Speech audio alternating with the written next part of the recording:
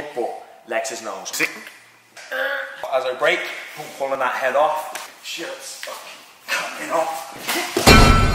What's up guys, and welcome to a brand new series. If you've been following me recently, you'll know I'm getting back into that fight life, that's fight training style, where we're bringing back that functionality, explosiveness, and still building muscle and a good physique. But I thought, if we're going to take all this information and put it into a gym, isn't there a real life way we can use this? And there is, that we're able to adapt some of this to self-defense. So I'm bringing in a co-host for this series. Welcome to the little screen, Scott Harvey. Hello. AKA Hazard Harvey, who is a MMA athlete going pro this year. Yes, that's the plan, that's the plan.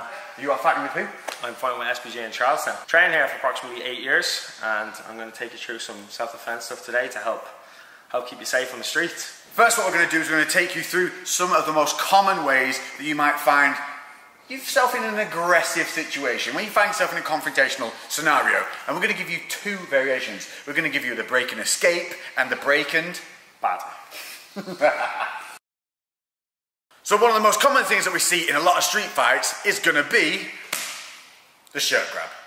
He's stepping on my testosterone-fueled beardness, and I'm like, alright, fucker, I'm having you. Don't know why I went London and that. I had a good grip and it's a standing one, isn't it? Thinking we're going to pull you about. Yeah. So you've got to make sure you deal with this grip really early. Again, especially Lex is a pretty big guy, so I don't want him hanging on to me here for too long and swinging me around. So I'm going to have to get rid of that grip nice and early. First thing I'm going to look to do is I'm going to make sure that I take my right hand, pop it on top of his hand, okay? Really important here that I catch at the baby finger, okay? It's the weakest part of the grip. So I'm going to catch the hand and reach over.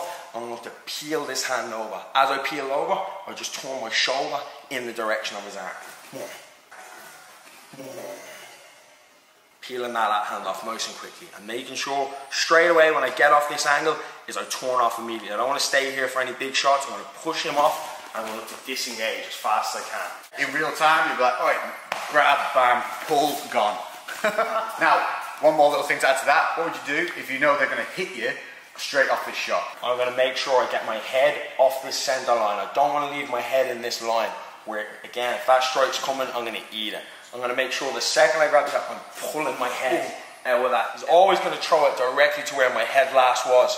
So we're going to make sure that head is off. As I break, pulling that head off, pushing off, and disengaging quickly. So there you have it. That's the first break and escape. Now for the fun one, the break and batter.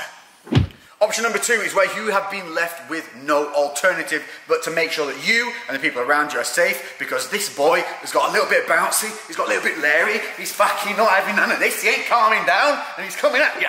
So come in, I'm intent on hurting you now, you've had enough, it's time to get out there, get yourself safe. Same as the last, I've got to make sure I break that grip and get off that center line, okay? So once I break that grip and get off that center line, I've now cocked my right shoulder for a big shot. So from here, big wide hook, not hitting line, boom, turning that hook right in and looking to land a devastating shot. Once I land, disengage and make sure you're safe from there. So we'll just give you in a little bit of real time so you can see how it would work. So here I am, fucking want some? Do you want something? I've had enough of you, you fucking head, fucking come on in, fucking.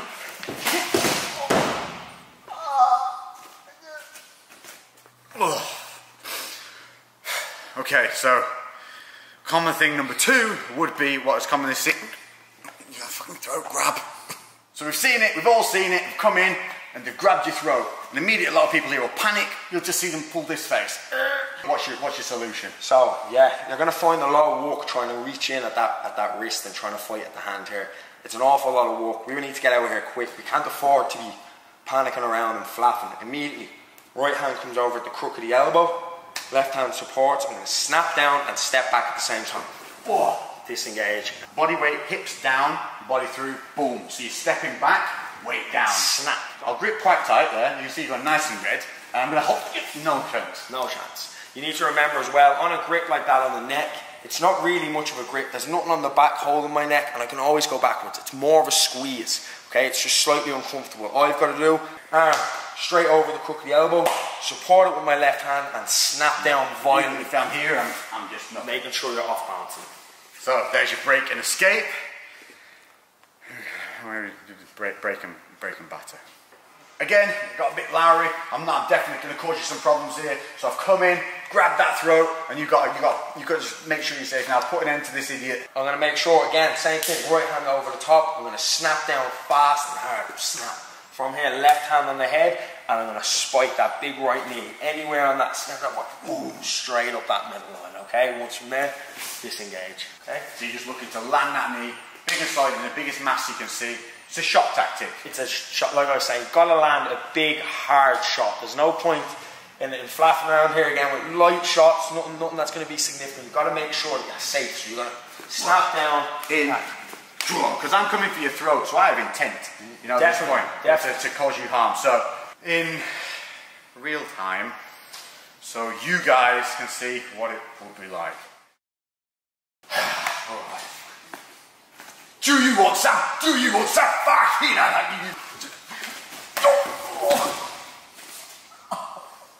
It's good. Yeah. Okay. The most common thing you'll see, third in line, is going to be when someone, the double shirt grab, the double throat grab. So the double or the double, we've got double shirt, double throat. Now we're going to show you it from the double throat because this is the most confrontational side of it. Here we're a little bit safer, we're not actually having any physical harm at this point. If there's hands on the throat, it's a little bit immediate danger.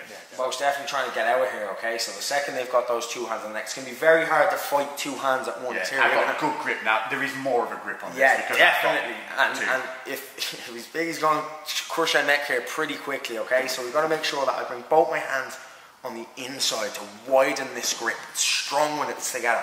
Bringing it in and punching those hands in.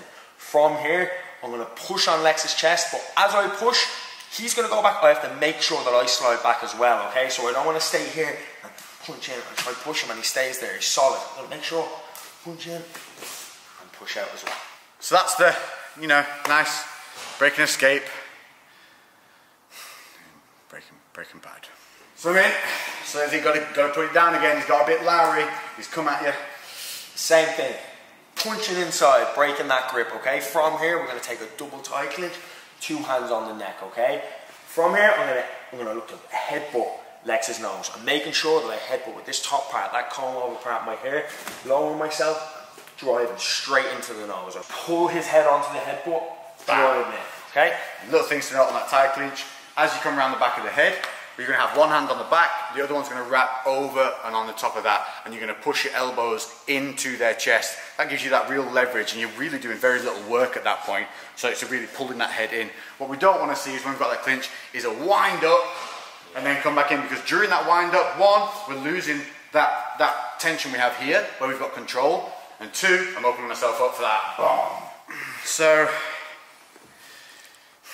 in real time, what it would look like.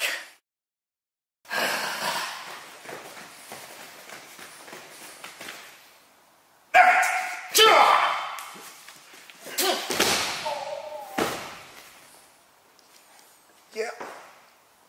Yeah, it works. Right, well, there you have it. Cheers, Scott. No problem, anytime. I definitely feel like I've learned a good few lessons there. Hopefully you guys have too. I want to emphasize this is for when you feel threatened, and it's to help them keep you safe, people around you safe, and just dealing with the situation. But this is what you will be learning. If you haven't been to a fight class or anything like that, it's things like this that you can put into real life situations that are not only going to keep you fit, they're going to keep you safe in the streets and in the gym.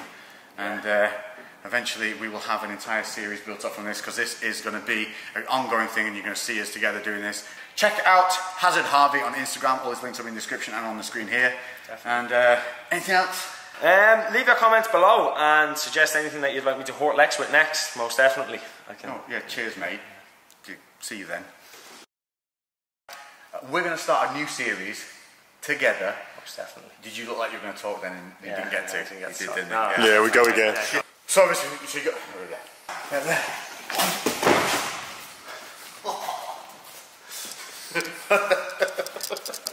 Yeah.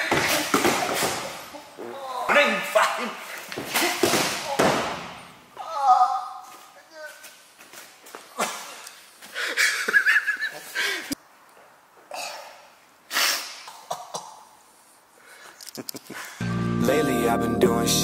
different, cooking like a chef. I've been all up in the kitchen. Had to make a move, had to make a little distance. Lot of people tripping, they could never see the vision. Fuck that, tell them bounce.